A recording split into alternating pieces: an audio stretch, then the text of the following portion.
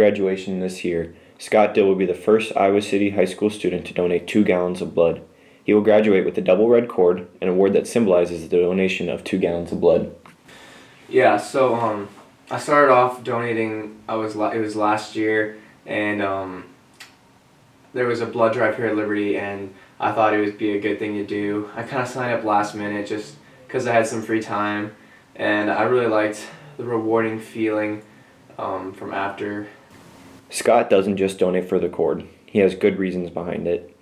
My brother ended up getting sick, really sick. He was in the ER for like a month, and I got to experience being a family member inside the hospital, and it sucks. My brother, he had blood clots in his brain, lung, and arm, and so yeah, again, I was just a family member, you know, sitting in the ICU, the intensive care unit, just and knowing that there's nothing I can do to help besides be there for moral support, it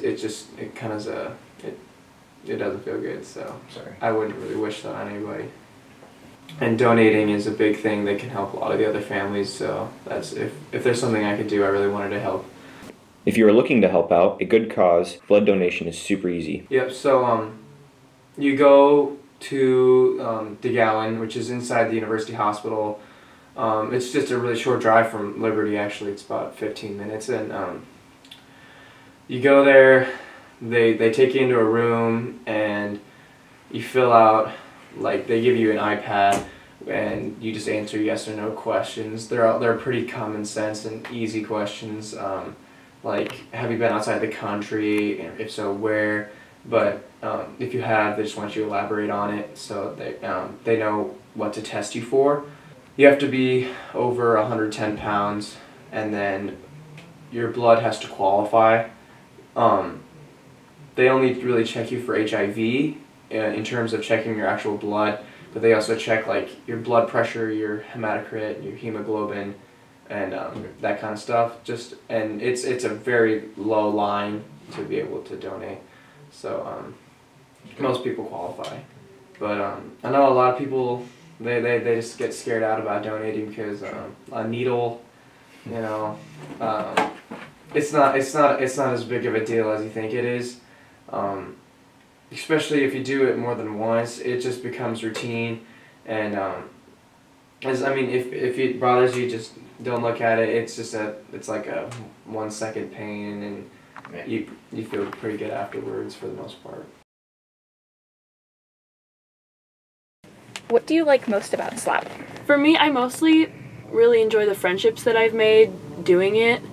It's just a really fun experience, and I've gotten to know a lot of people that I wouldn't have otherwise probably talked to, and that feels really good to know that you've sort of brought somebody into theater that really wasn't into it before. How does SLAP get funding? We mostly are self-funded. We started the process to sort of work with Liberty Fund to get some funding, but for the most part, most of the money that we put into scripts and stuff comes from actual ticket sales. What's the biggest difference between SLAP and LLT?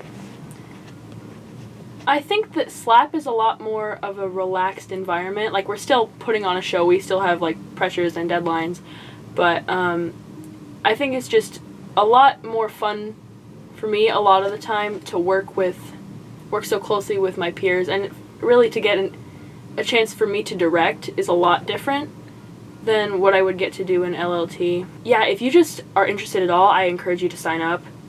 It's not super high pressure, and it's a lot smaller than the regular theater program, so really there's less competition, and it's just a lot of fun. I think everybody should give it a try if they're even interested in theater at all.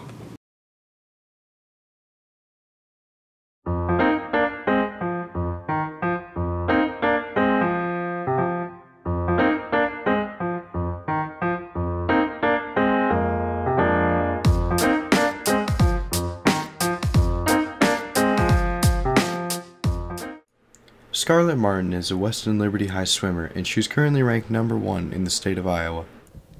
What's the most important thing that you think you've accomplished throughout your swimming career?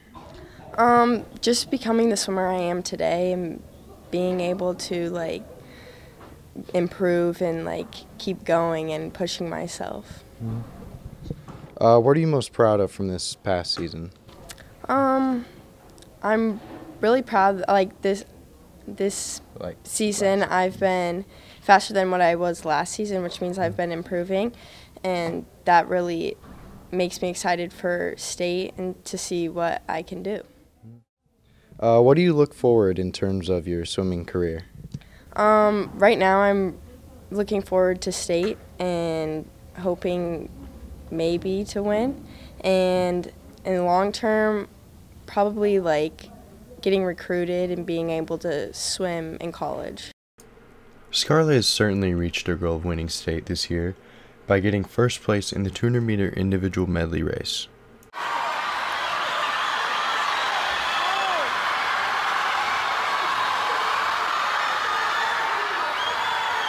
Well, the team is like family. Like we create a really tight bond, so like we're always there for each other like through the ups and downs, and it's just like a really great environment. All right, well, thank you for sitting down for the interview. Thank you.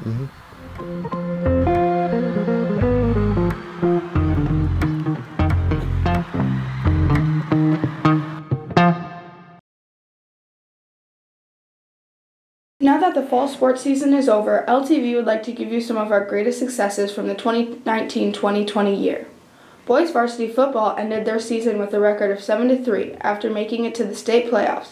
The boys fell to the Solon Spartans with a score of 7-14, making it to the playoffs in only the fourth season. Coach Gordon said, "I'm extremely proud of the original Bolts for building the culture of not only the football program but for the entire school." Max DeFoya, Jr., says, "In our upcoming season, I hope we win a state title." Liberty Girls Cross Country sent 3 girls to state this year. Ashlyn Keeney, Camille Mack, Kenzie Logan all qualified for state as individuals. Girls Cross Country coach Tanya McDonough said, "Our 2019 season was our best yet, in just our 3rd year. In the program, they returned 9 varsity letter winners and for the first time had members representing all 4 classes." Ashlyn Keeney had a great season. She placed 2nd at state. Boys Cross Country was the first team in Liberty history to make it to state as a team. They placed 10th overall. And while they had much success on the course, the team agrees their favorite part is spending time together. John Kamba, sophomore, said the bonding with the team was his favorite part. He loves joking around and running together.